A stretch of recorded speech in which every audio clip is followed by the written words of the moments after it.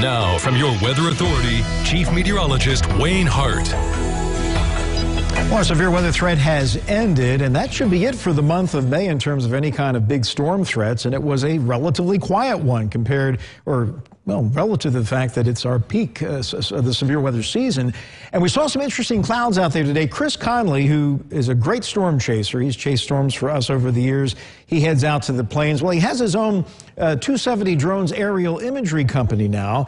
And so when he's out chasing, he's in the vehicle, but he also gets his drones up in the air and got a great shot of one of the shelf clouds coming across the farm fields of southern Illinois into southwestern Indiana late this afternoon. We see these quite often around here during the storm season, but more often than not, they do not produce severe weather. They can, but usually just some strong gusty winds, and that was the case late this afternoon as that leading edge of showers and thunderstorms moved into the area. Great to have Chris out there with some nice shots like that. And before the storms arrived, low to mid-80s. It was kind of a muggy day, kind of a typical late spring day, but it's not going to feel like late spring over the next few days as temperatures will be on the way down. But the alerts are off the board, and we should be in good shape from here on out, at least in terms of any kind of significant weather. Live first warning Doppler showing very little lightning left, still some moderate rain in these shades of yellow in the southern and eastern fringes of the tri-state, but the rain will be scattering out some overnight. Evansville just picked up about 0.15 inches so far. North of 64, though, in southern Illinois, we've had some heavier amounts. That's where the storms got going a little bit earlier this afternoon. Northeastern Wayne County, 2.5 to 3 inches of rain, and far northern Edwards County getting close to 3 inches of rain also, and beneficial rain considering how dry it's been. Here's how the day played out. The fog burned away. We broke to a mix of sun and clouds, and there comes that line of showers and thunderstorms rolling through very late in the afternoon, and now just some light rain out there in 67. The dew point's close behind with a south-southeast wind at 6 miles per hour.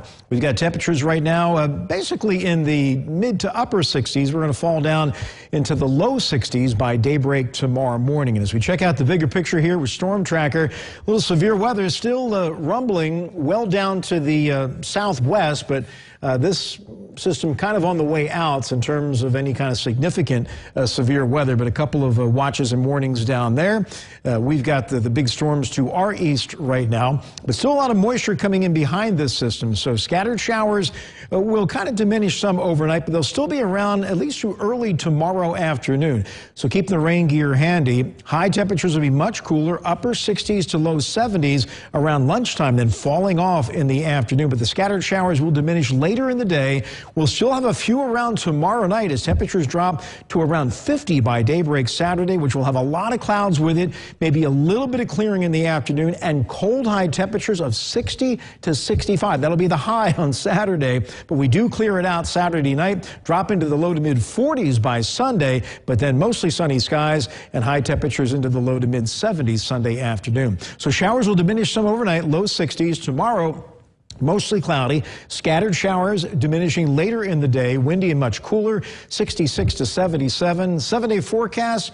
We've got clouds to start the day on Saturday, giving way to a little sun later in the afternoon. A breezy, we'll call it cold for this time of the year. 63 the high, 44 Sunday morning, but mostly sunny, 74 Sunday afternoon. Memorial Day looks great, partly cloudy. We warm it up to around 80, and then scattered showers and thunder showers return for the middle of next week as highs remain around 80 degrees. So good to get these storms through without any trouble, but we've got a chilly start to the weekend. It'd be a refreshing start on Saturday.